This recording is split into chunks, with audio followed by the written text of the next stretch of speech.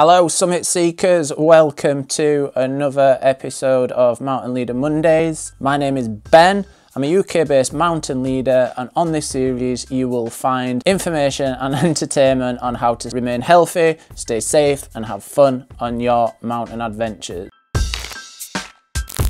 This episode is all about the six-figure grid reference. Imagine that somebody has given me a six-figure grid reference and then I'm going to show you how to find that on the map. Imagine like you're with a group and something happens and somebody gets injured. You're going to have to be able to give mountain rescue where you're going to have to tell them where you are, and the way to do that is by giving a grid reference. Also, if you're out guiding, doing like Duke of Edinburgh work, you're going to have route cards and you're going to have to know which areas you're going to and like where you're going to meet up. So if you know the area, that's cool. However, things change out on the ground, so it's always good to give a six-figure grid reference. So a six-figure grid reference is a system that has been developed by the military during the war. And this is so that we can find a specific area within 100 meters squared. And the idea is so that you could pinpoint where someone is, where something is, a feature. How does it work? So we need to know which area we're going to be operating in. So we know the area by the letters on the map. So I'm working with map SD, covers the South Pennines area. So once we've got the right map, we can then start to find our location. We're using the lines that make up the grid. So we've got the eastings and we've got the northings. So what we're going to do is go along the eastings till we find the correct first two digits. We call this going along the corridor, 8, 4. So we go along the eastings like this until we reach 8, 4. Now our next two digits are 2, 6. So what we're going to do then is we're going to go up until we find 2, 6. Now we're at the bottom left-hand corner of that grid square. That is our grid square. So everything up to the sort of northeast, I suppose, or the up to the right is our grid square that we're working with. Now we've got two more numbers to look at.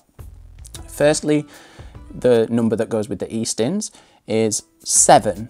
Okay, so if we look at the top of the page, we've got these rectangular measurements.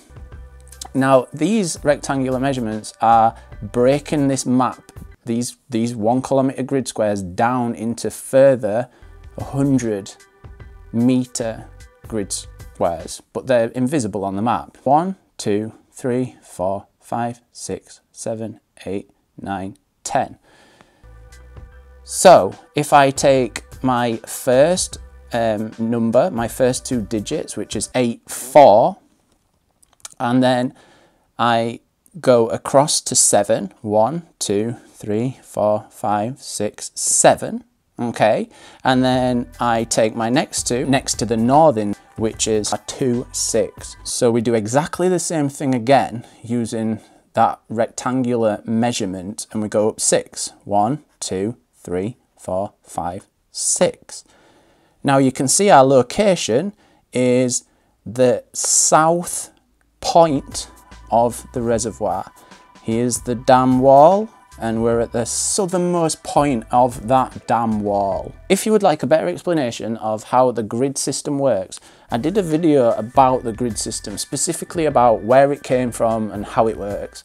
I'll put it up there, go and watch that and then come back to this. I hope you found this episode useful. Go and practice that, go and practice learning six-figure grid references. They really help.